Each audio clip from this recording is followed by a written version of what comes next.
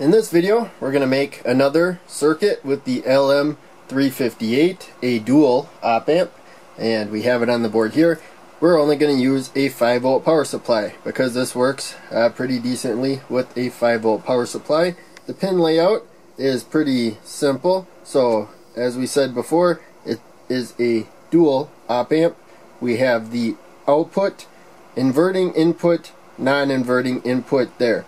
So output, negative symbol on schematics, positive symbol on schematics. Output, inverting input, non-inverting input. So we could build the same circuit that we build there over here and vice versa, or connect the two together if we want. So to begin with this circuit, we're going to build a non-inverting comparator with hysteresis. So first we need a voltage. We're going to set half of the power supply voltage, so 2.5 volts approximately. To this pin here, we're going to use a voltage divider with fixed resistors right there. So the input has just a ton of impedance. It really limits practically all current from flowing through it. In other words, it doesn't let any current through it. Theoretically, a tiny trickle gets through, but for the most part none gets through, so it doesn't affect the voltage at that point for the most part. Let's do the output now. So we're going to light an LED. This output does not get up to the positive rail. It falls a fair bit short of that, but it does go down to the negative rail. So to turn the LED completely off when the output is low, because that can go down to a 0 volts, we need to wire it in this direction. So long lead the anode to the output, short lead the cathode of the LED up one row right there, and we are going to protect it with a 220 ohm resistor, which is a little bit more than resistance than you need to protect an LED from 5 volts. And as I said before, that's going to go to the negative rail. So the LED will light up when the output is more positive by at least 1.6 volts. But this is a comparator circuit.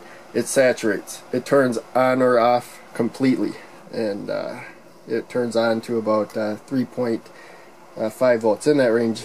I don't remember the exact value. So we have this trim pot here. I can adjust the voltage, and now we set that to the non-inverting input. So that's the input we're changing, and the other one is the fixed one. So we'll turn the power on, and the LED is off right now. That means the output is low. It's down to the negative rail because the trim pot, since we set the voltage halfway across the power supply rails there, 100 kilo ohms and then 100 kilo ohms, we need to put about 5 kilo ohms and then 5 kilo ohms for the output to change states. We will turn it this way, try not to block the LED. You can see we get about halfway, the LED turns on, go down a little bit, the LED turns off. So there's a very fine point. Some of this is just the mechanical movement before the wiper starts moving. So with this circuit, let's move this jumper over a little bit right there. With this circuit, what we're going to do is add another resistor for the hysteresis. So I'm going to take a 4.7 kilo ohm resistor. Exact value does not matter. I tried a few different values, and this one I liked the best. So you can go higher or even lower and test it out, see what you like the best. So we're going to put that to the output and then to the non-inverting input. And yep, looks like you can see that pretty good. I was looking at the board when I was positioning it. There we go. Had to wiggle it a little bit. So there we go. So the LED is on. We have a high output. That means we know for sure we have to turn this trim pot down. So still, it's a comparator, but now when we turn it down, now you see the LED went off. I'm going to turn it, and you can see I got to turn it quite a bit farther before the LED will come on, and then it stays on for quite a bit, turning it down. So we added a range, more range, that we have to turn this from pretty much a very fine point to a fair amount of movement here. to get the LED on and off.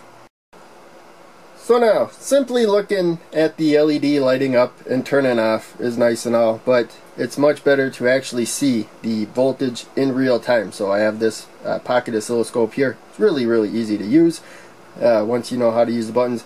Basically, you press them once to make a change, and you can hold it down for a little bit. That will help make another change. It has a dial for making changes, and you push the button to the dial, it makes it so it changes faster. So in any case, pretty simple to use.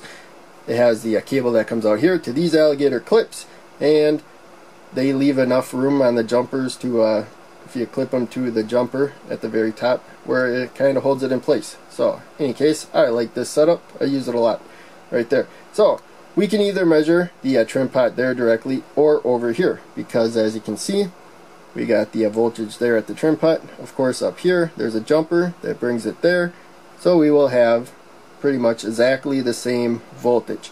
If you get real picky, there might be just a speck of difference because there is a little bit of resistance in the wire. But in any case, there you can see the LED is off, so we know we have to turn the voltage of the trim pot up. And so it's a comparator, non-inverting comparator. Right now it's low, so the voltage at the trim pot is lower than what we need to turn the LED on, which is the opposite state. So we will turn it up, watch the line on the oscilloscope, and unfortunately the board kind of pushes out these trim pots here. So let's start over there. It's really pushing it out.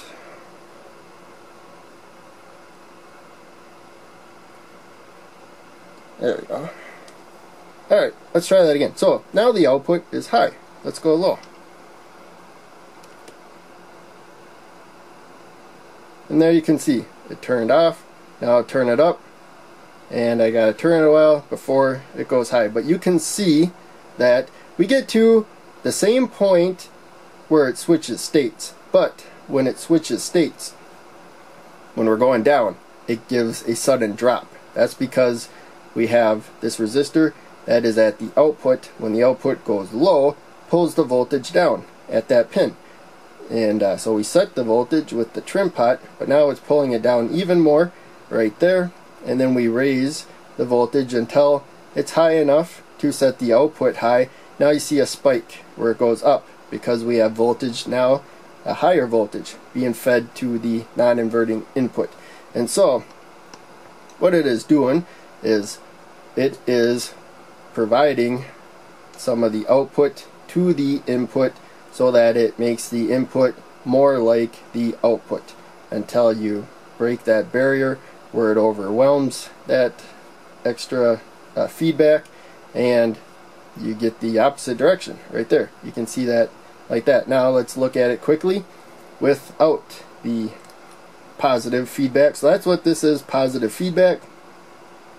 So it's positive. The power supply kind of lost connection for a little bit. So there we go. I think when I bump them, because I move stuff around a lot, I think I start making the connection to the barrel plug looser. But in any case, there you can see the voltage will go up a little bit.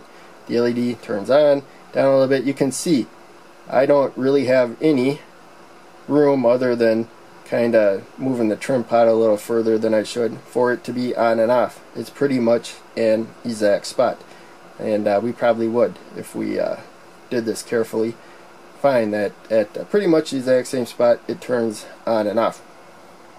That is without the positive feedback.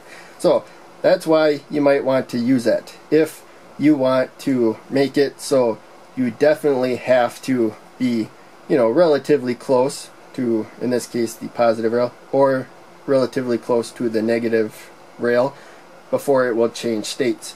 If you don't want a kind of middle ground where it will just, like this, barely have to change the voltage and it just keeps rapidly changing state. If you have something that's kind of wavering and you don't want that, you want it to have to definitely be a bit low and then definitely be a bit high before it changes states. you just use positive feedback like this. You feedback some of the output voltage, and it just looks at the voltage. It doesn't take any current. These inputs don't pull them in any, so it won't affect the actual output, just the input. And so you can power stuff exactly the same and whatnot. But in any case, hopefully that all made sense. Hopefully you enjoyed the video. Thanks for watching. I'll see you in the next video.